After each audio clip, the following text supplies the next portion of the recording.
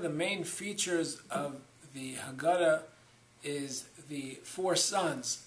We read about the four sons during Pesach night, during the Seder.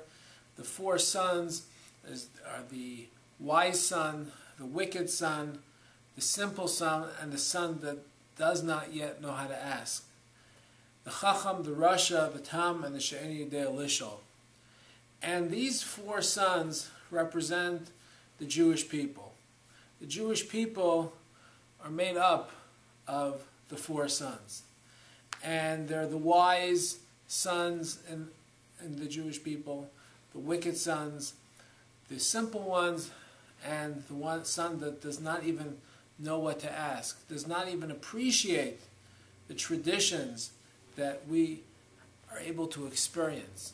And that son walks into the Seder and is completely overwhelmed and does not know what to ask.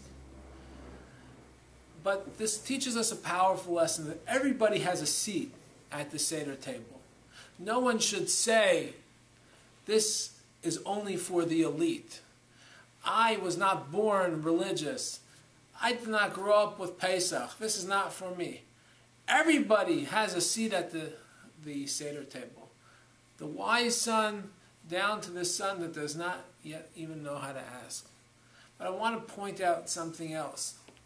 The wise son opens up with a question. And he says, what are all these commandments and statutes that God has commanded you? And there's a response to go ahead and tell the wise son. But it would seem a little odd that the wise son, the son that represents wisdom, that represents depth and Torah knowledge, is the son that is asking a question. He should come with a speech, a sermon, a drash, something to say over. Why is the wise son asking a question when he should have the answers?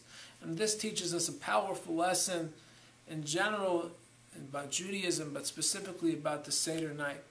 And that is, we are always supposed to ask questions. No question is a bad question. We encourage questions. We encourage a dialogue. This is not blind faith. We want to communicate with others about the meaning of God and the beauty of Torah and Judaism.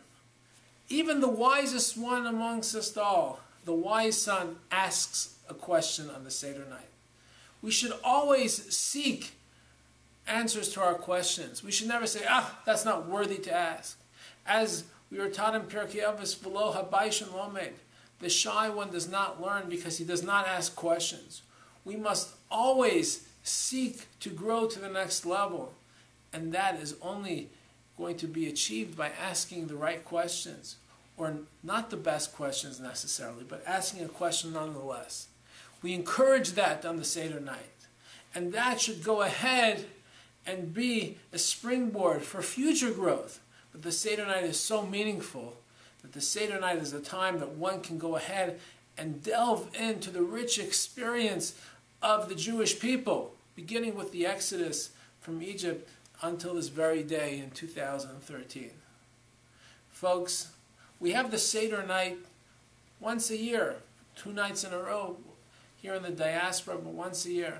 Let us take advantage of this momentous night and always remember to ask a question. I wish everybody a happy and healthy Pesach.